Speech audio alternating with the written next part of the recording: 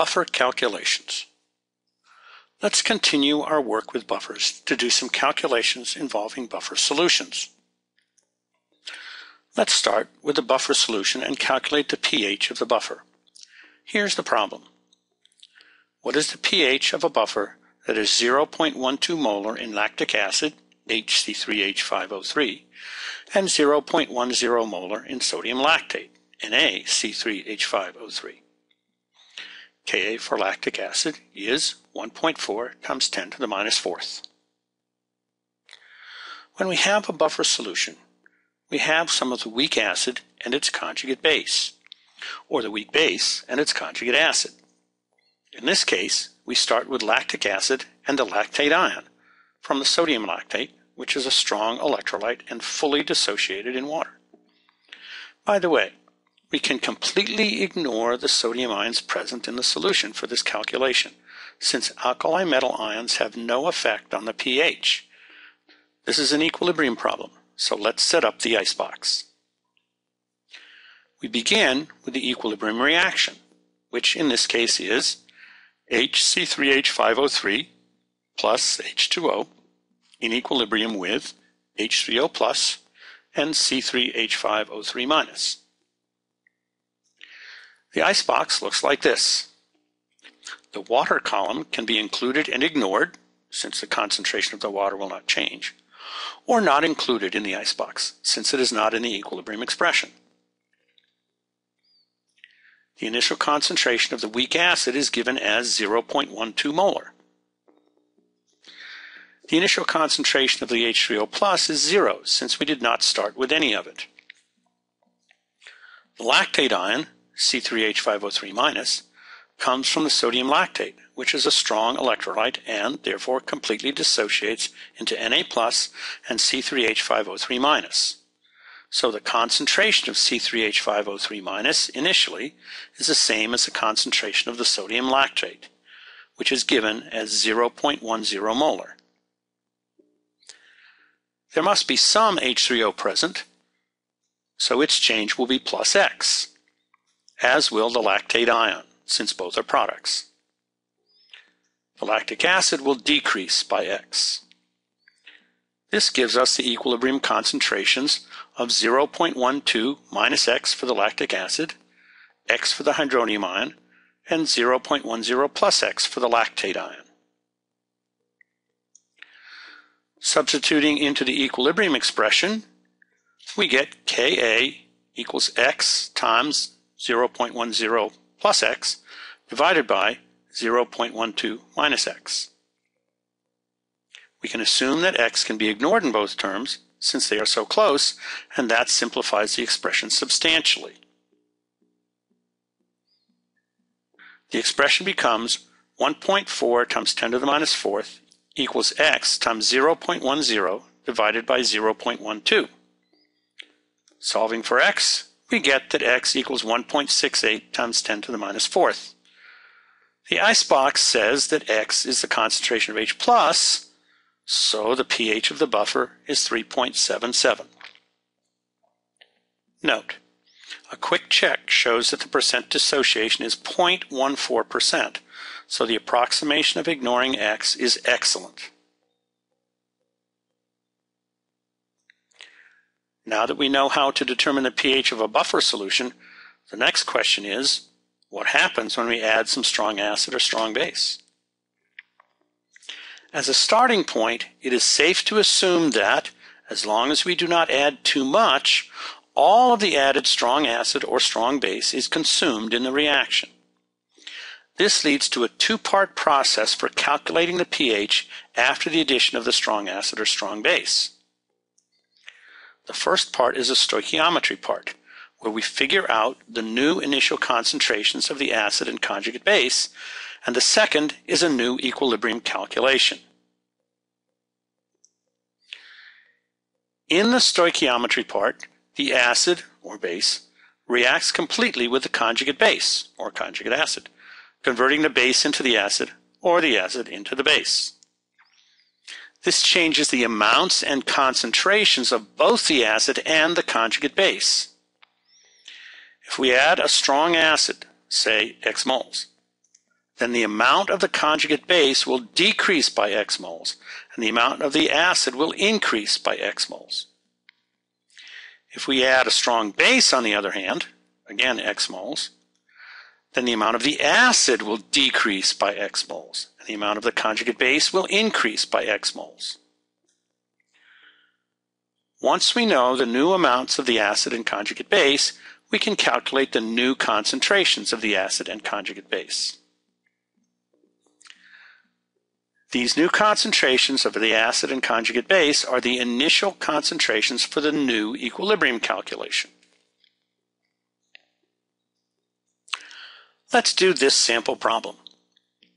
A buffer is made by adding 0.300 moles of HC2H3O2, acetic acid, and 0.300 moles NaC2H3O2, sodium acetate, to enough water to make 1.00 liters of solution. The pH of the buffer is 4.74. Calculate the pH of this solution after 0.020 moles of NaOH is added. You will note that we are given the number of moles of the acid and can get the moles of the conjugate base through the moles of the salt. If we are just finding the pH of a buffer, we can work with only the concentrations of the weak acid and its conjugate base.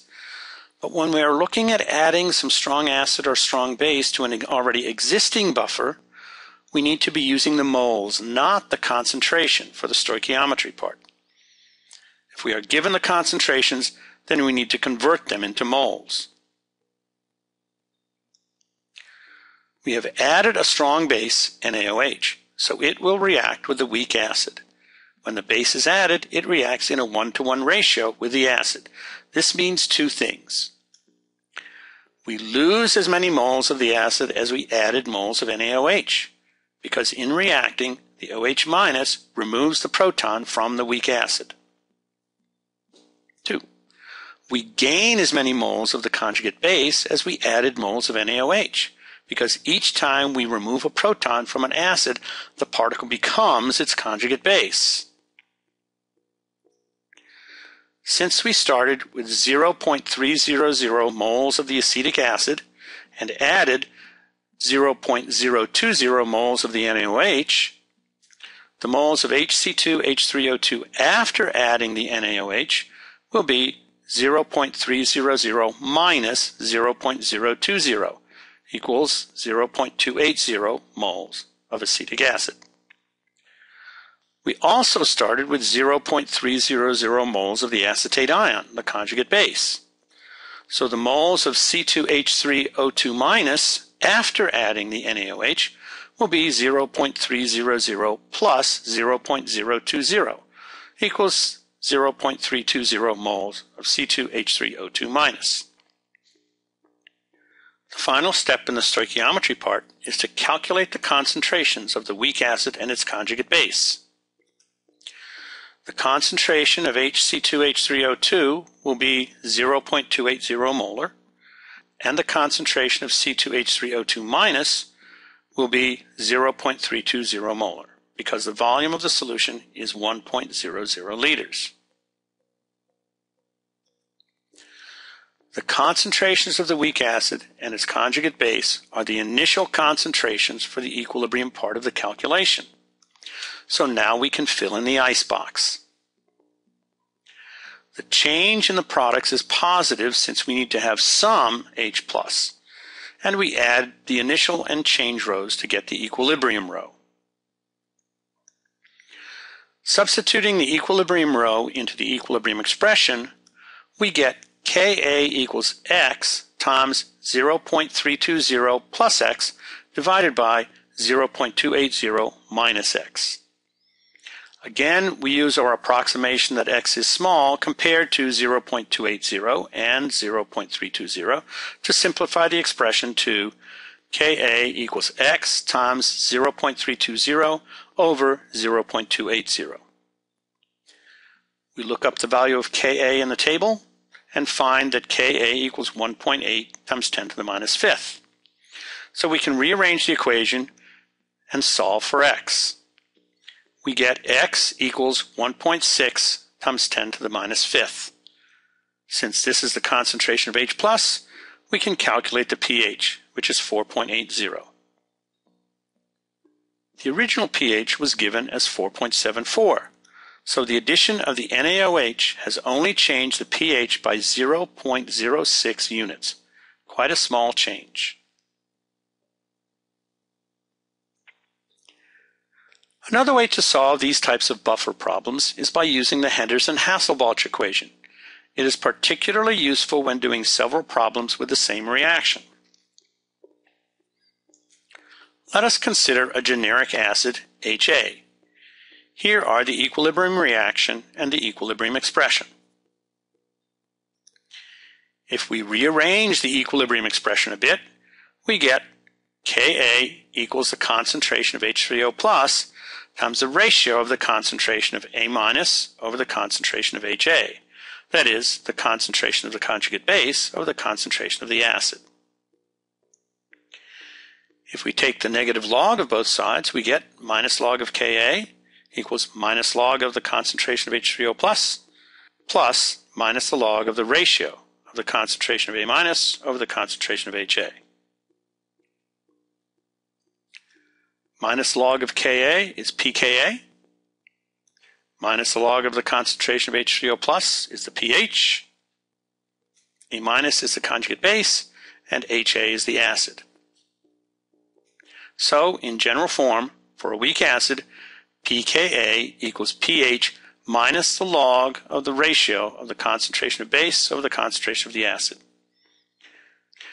This rearranges to pH equals pKa plus log of the ratio of the concentration of base over the concentration of the acid. This is the Henderson-Hasselbalch equation.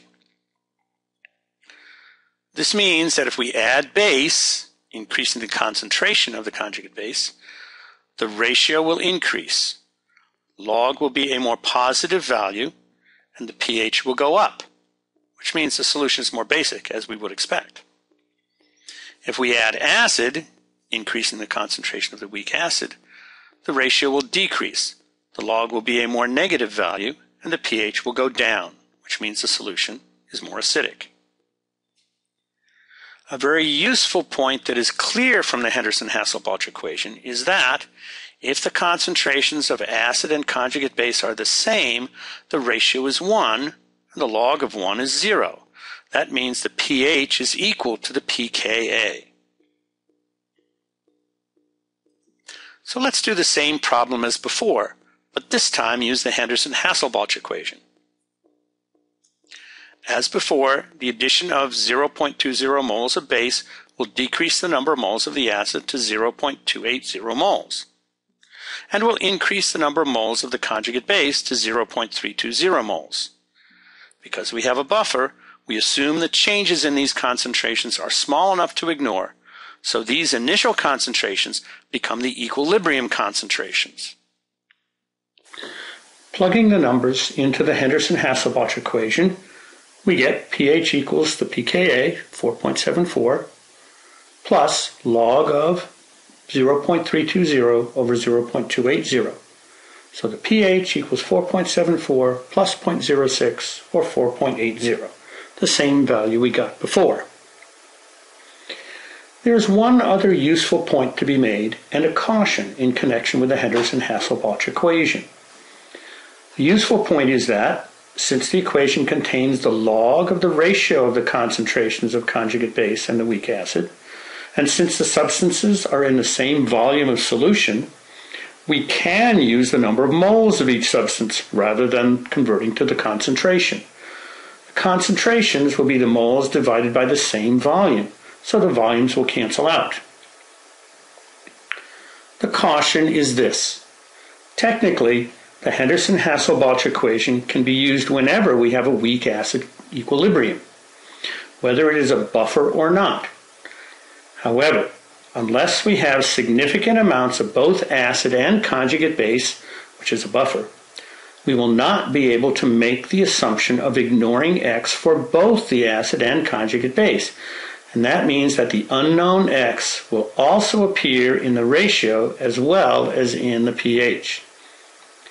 This is true whether we start with only one of the two particles or use up one completely by adding enough strong acid or strong base. So the Henderson-Hasselbalch equation should be used only for buffers.